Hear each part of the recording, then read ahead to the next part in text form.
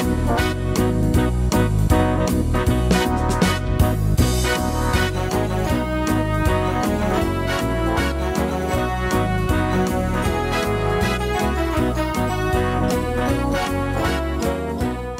from the work that you've done in science on gases that we're surrounded by air, which is made up of lots of gases. Air is a mixture of many gases, and it's useful to us and all of the living things because we breathe it.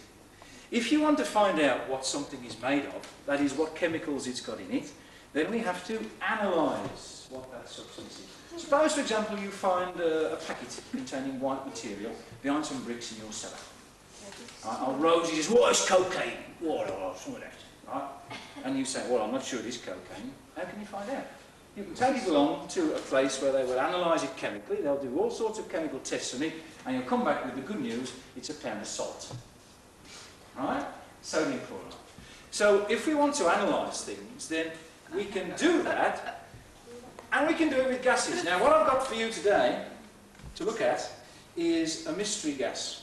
No one's quite sure what it is. It's in here. And notice that I've got it in a gas jar. And what's odd about the gas jar? There's nothing in it. Well, it looks as though there's nothing in. There is, in fact. It's the same colour as air. That is, it's got no colour at all, so you can't tell it's there. Look at the way I'm holding the jar. I've got the jar upside down. That might tell you something about the gas that's in there, but we'll sort that out a bit later on. Let's see what you can remember about gases. First of all, I think before we do anything else, I'll put these on. And, scanning camera. Now, as usual, when I do experiments, it's famous with the 50 people that whenever I do experiments, they never work. Inside there is some copper sulfate solution and some zinc. The copper sulfate simply speeds the thing along. What I'm going to do is put some dilute sulfuric acid in. And you can see that as soon as it goes in there, it starts to behave like fizzy pops. Now, you've all done this. It's going a bit slow, so what we'll do is warm it up a little bit. I'll point it away from you. There's a clippers there. And what we'll do is save the gas up. Should use the clippers. Oh, I should use the clippers. Well, I'm going to be a bit risque. There we go. We'll save the gas up by keeping my hand over the top, which I suppose I shouldn't do either, but it always seems to work very well. And if I put that gas in the flame now, nothing will happen. Pop. Did you hear it? Yeah. Now, you all know what that gas is, don't you? What is it? It's what? Hydrogen. Well done, Donna.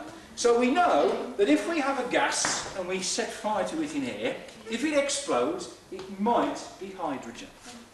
What I want you to do later on with your mystery gas is to take some of that gas, put it by a Bunsen flame and see if your gas explodes.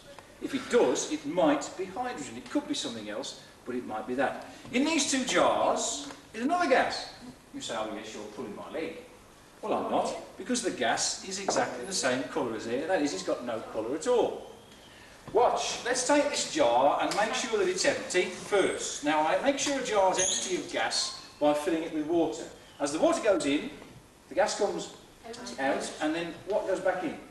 Air. Air goes in. So there's air in, no gas. Here is some lime water. Now, you all say, "I'm not lime water again. I'm sick to death of lime water. Every time we brew lime water." I put lime water in there and shake it up, and hey presto, nothing happens. What's lime water a test for? Carbon dioxide. Two lovely blue eyes. Carbon dioxide. Let's take the top off this jar and hold it there, like that. The jar that's got nothing in it. Right? Now, I actually know there's something in this jar because I put it in at the start of the... I put it in at the start of the lesson, you see. And you can see now that the lime water has gone cloudy. So what was the gas in there? Carbon dioxide. What else does doing that tell you about it? Yeah, I've had a little bit. Yeah. Yes? It's going into that one, so it must be... Think of the weight. Heavier than air. So there's a gas, carbon dioxide, which is 1, heavier than air, 2, turns lime water. Now, I've got here as well some boiling tubes which are full of another gas. I'm going to take one of these splints and get it burning nicely. There we are. And what I'm going to do is put that, blow it out first of all. That's lovely, thank you, birthday time. And put it in the tube, and look what happens. Blow it out again. Put it in the tube, pop, lights up, blow it out again, put it in the tube, there'll be enough. Go on. And it lights again. Now, if you've got a gas which relights a splint that's smouldering like that, we say a glowing splint, then the chances are that gas is Oxygen. oxygen. Oxygen. So we've got hydrogen, we've got oxygen, we've got carbon dioxide, all gases that we've done today. Now what I'm going to do is put my goggles on again because this one's a bit nasty.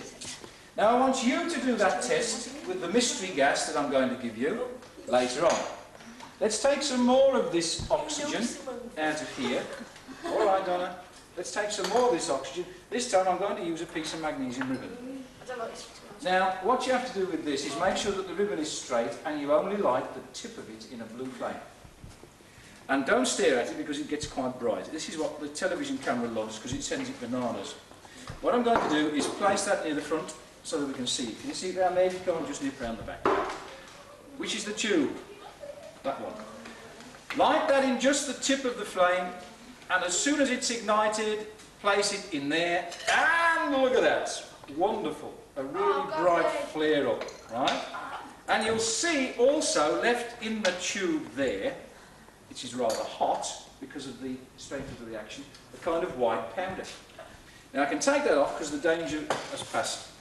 But if I take a dropping bottle, and this is a dropping bottle with litmus in, notice that when that peg and those bumps are lined up, it drops. Drop your peroxide bottle, there we are. If they aren't lined up, it doesn't. I'm going to cheat and take the top off because I want that to go in a little bit more quickly than it otherwise would do. And let's see what colour that goes inside there. I think you can see that it's got a nice blue colour. Now, if that turns blue with litmus, thank you, we have an alkali. Aren't they brilliant students? Here, in this jar, is some more carbon dioxide. Down there, please. And if we put the litmus in and try it again, this time, instead of it turning blue, it goes a sort of dark bluey red colour. We call it claret. Good old Aston Villa, claret and blue. I had to get that little plug in. Alright, now, that's a gas that's an acid. I want you to test your gas as well to find out if it's acid when you do the tests a little bit later on. Alright? Now, so all I'd like you to do then now is to look on the sheets that you've got there and go down the list and sort out what's what. I'll help you sort them out so that we can find out what the various tests are. So if you'd like to go back to your places now. Now, underneath there, you can see A, B, C, D, E, F, G, H, I. Is that right? Is it down to I, is it? Yeah. You will see some sentences about gases. Put the letters of the sentences and just write the name of the gas next to the letter. Oxygen. Well done. Oxygen. E is oxygen again. The gas is coupled more than once. Oxygen. A gas which is not used when things burn in air is. Now come on, anyone who's done C16, how much air is used up when something burns in a container? You put the tube on the burning piece of wood, the flame goes out and the water goes whoop, like that, and you measure it. What's the gas that wasn't used up, that was left, but used then? Nitrogen. Let me just show you something. Years ago, they used to use nitrogen for deep sea dives. Yep, and oxygen, air for deep sea dives. If a diver goes deep, what happens to the pressure? Goes up. So the gas is forced into his bloodstream by this high pressure. Oxygen's okay because he uses the oxygen. What's the matter? I haven't split the turners now, it's all right. Oxygen's okay because he uses it, doesn't he? But nitrogen he doesn't use, and under that great pressure it dissolves in his blood like carbon dioxide does in fizzy pop. Yes? What happens when you undo the top of the pop bottle and release the pressure? Now imagine a diver who's been breathing this air with nitrogen dissolved in his blood coming back to the surface. As the pressure falls, what's the gas in his blood going to do? Fizz up. Exactly. Now imagine what cramp is like everywhere. Now you have it in your legs, when you go swimming or running or cycling. Yeah? Imagine that pain all over your body. So what does a diver who's got that pain all over his body do? Eh? He goes, oh! Right? and they call it the bends, because it makes him bend up, right? How do you cure someone like that? Well, you slap another air cylinder on and send them back down again, and you bring them up slowly. Or else you put them in a decompression chamber, pump up the air pressure.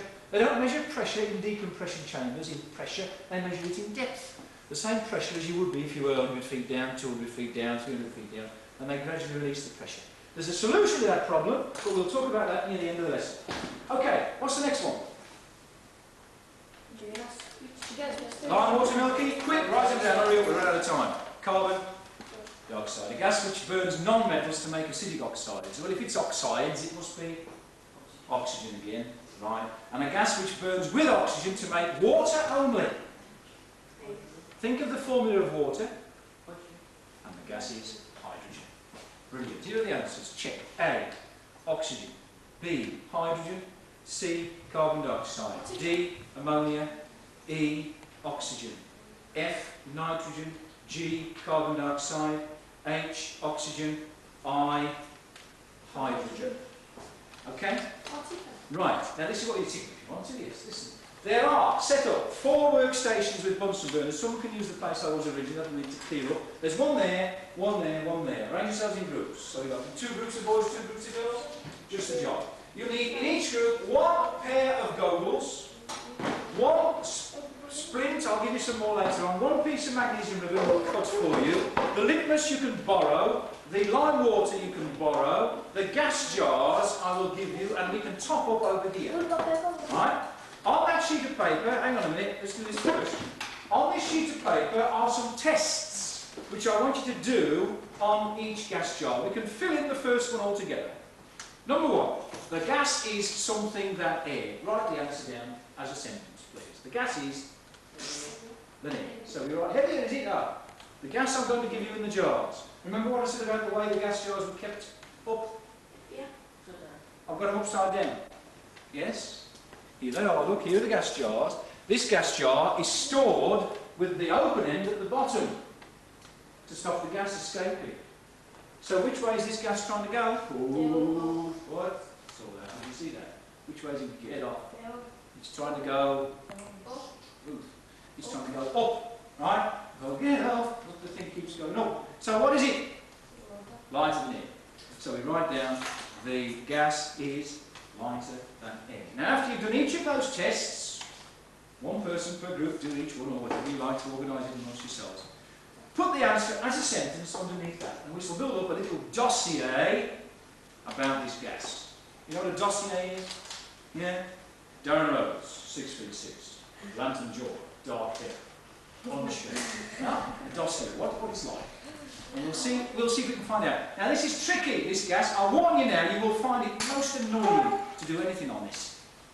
I'll warn you now. Most annoying this gas is. Okay, go to it. Now wait a minute, just one more thing. If the gas jar's on the bench, don't pick it up, slide the cover off like that to use.